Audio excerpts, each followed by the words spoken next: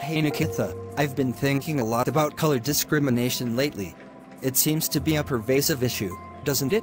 Absolutely, Jacob. It's disheartening to see how people are judged and treated differently based on the color of their skin. It's like society hasn't moved past these archaic biases. True, and it's not just about skin color. It extends to how we perceive and react to different colors in various aspects of life, from fashion to workplace dynamics. That's a valid point. It's not just limited to racial discrimination. There's also this subtle, yet significant, bias towards certain colors in different contexts. Exactly. I mean, look at how certain colors are associated with specific emotions. It's like we've been conditioned to respond to colors in certain ways. That's an interesting observation.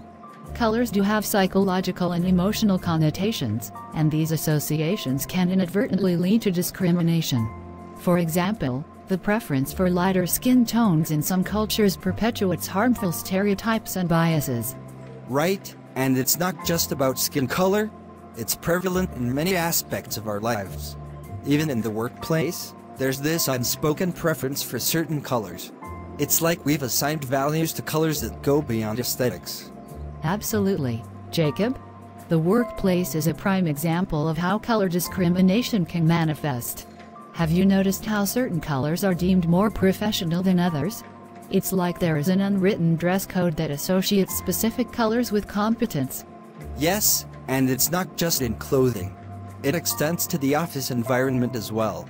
I've read studies that suggest certain colors in the workplace can influence productivity and creativity. It's fascinating how deeply ingrained these biases are. It's a vicious cycle, isn't it? We associate certain colors with success and professionalism, and that influences how people perceive and treat each other in professional settings. And it's not just about the workplace. Think about how marketing and advertising play into color biases. Brands strategically use colors to evoke specific emotions and reactions from consumers. It's almost manipulative.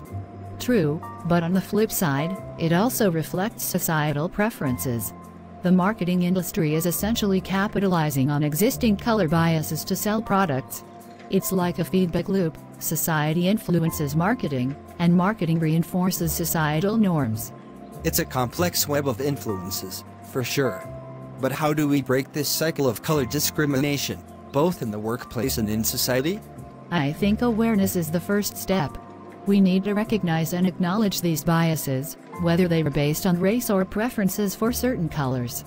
Education plays a crucial role in dismantling these ingrained beliefs. Absolutely.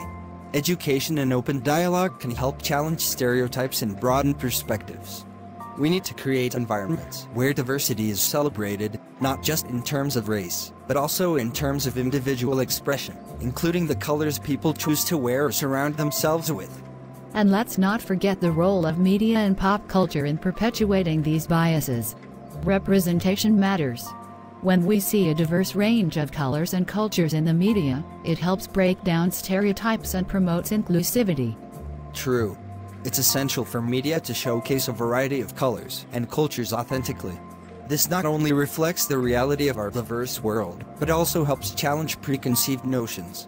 I also believe that fostering a culture of empathy and understanding is crucial. People need to be willing to listen and learn from each other's experiences. This applies not only to racial issues, but also to how individuals relate to and appreciate different colors. Empathy is indeed a powerful tool for change. It requires us to step into each other's shoes, or in this case, experience the world through each other's eyes. By understanding the impact of color discrimination, we can work towards dismantling these biases. And it's not just about dismantling, it's about building a more inclusive and accepting society where everyone feels valued regardless of their skin color or the colors they choose to surround themselves with. Agreed. It's a collective effort. Individuals, communities, and institutions all need to work together to create an environment where color discrimination becomes a thing of the past. Changing societal norms is a gradual process, but every conversation, every awareness campaign, and every small act of inclusivity contributes to that change. Well said, Nikita. It's encouraging to think that our collective efforts, no matter how small, can contribute to a more tolerant and accepting world. Absolutely, Jacob. Let's keep these conversations going and continue to challenge the status quo. Only then can we hope to see a future where color discrimination is truly a thing of the past. As Jacob and Nikita continued their conversation, they realized the depth and complexity of color discrimination. It wasn't just about skin color. It was about the biases and preferences associated with various colors in different aspects of life. Through open dialogue, education, and a commitment to change, they hope to contribute to a world where diversity, in all its forms, was celebrated and valued.